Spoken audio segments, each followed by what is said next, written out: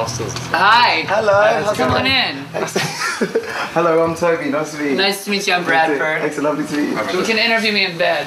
I never get nervous about the amount of people. The only thing I'm afraid of is not delivering.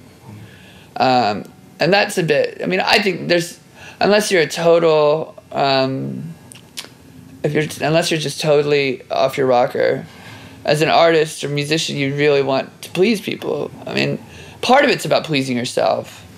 And of course I want it to sound good for myself. I want to enjoy what I'm doing.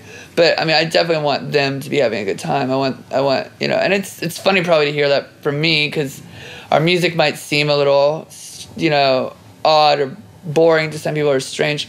But I feel like people can relate to it. And I feel like that was the feeling that I had tonight that was really magical, was like when there would be a burst of noise or something, I would see people kind of bend back a little bit, and like it was kind of an ecstatic energy and interaction, which is really unique. And I mean, I can't really describe how it feels. I mean, I guess preachers of large congregations might know. It's like to have, it felt like everyone was on our side.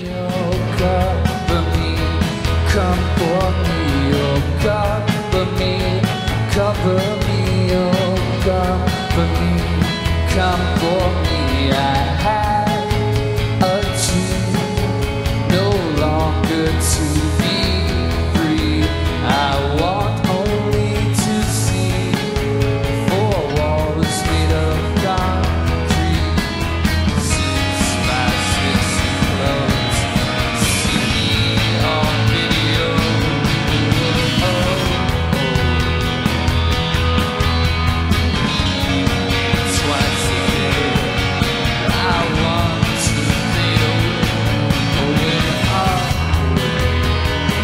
I woke up this morning, I opened the electric blinds. Can I demonstrate? Yeah, please. Primavera, I can't even begin to describe how much I love this festival.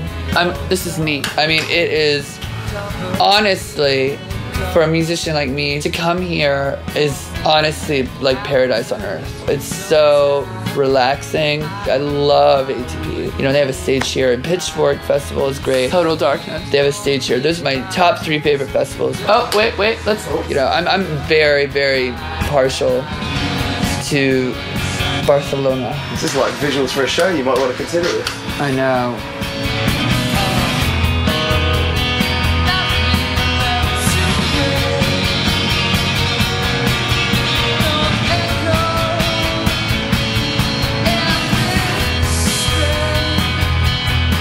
And I missed Michael Nyman tonight. He was incredible, actually. What did he play?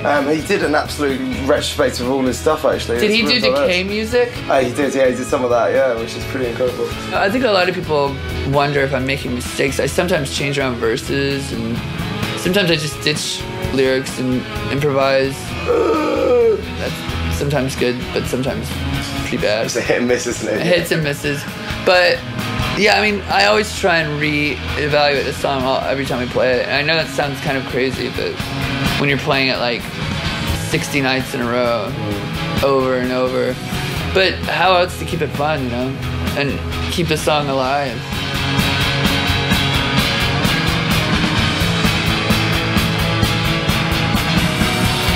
Everyone always asks us where the name Deerhunter comes from. And the truth is, I hate band names. I didn't name the band. One fun thing we do is a lot of times, if interviews keep going in that direction of like, what does this mean? What does this mean? I try to start making up stories. We say that our songs are like little deers. Oh wait, it gets better. And then when we go into the recording studio, we hunt them. And then we stuff them and hang their heads on the walls. And then what do you have? Your songs are no longer running wild and free, but now they're just these ornaments. Since we don't like deer hunters, because we like the deers, we try and keep the deers out in the wild, so we keep the songs out in the wild. I told this to somebody once, and they were just like, very good, yeah. And I'm like, I can't believe that this is getting bought. Yeah, they walk. But it is true. Yeah.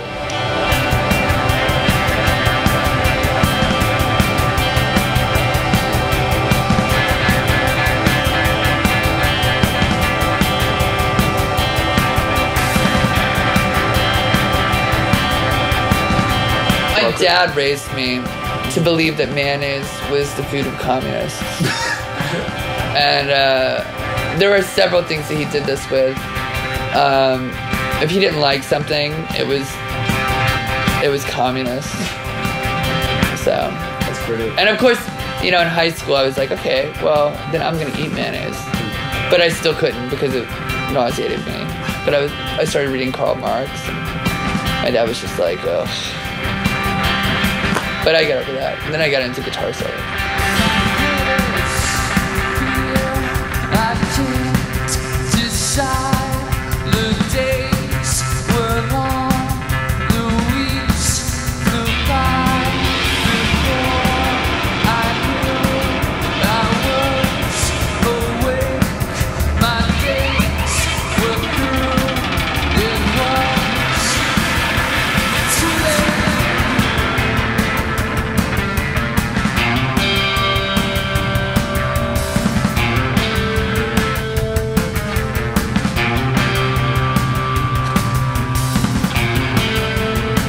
Just want to be the best band we can be, you know, and I want longevity. My greatest fear, I organize into something more realized. And now what's left, I get to spin, knowing that it's about to end.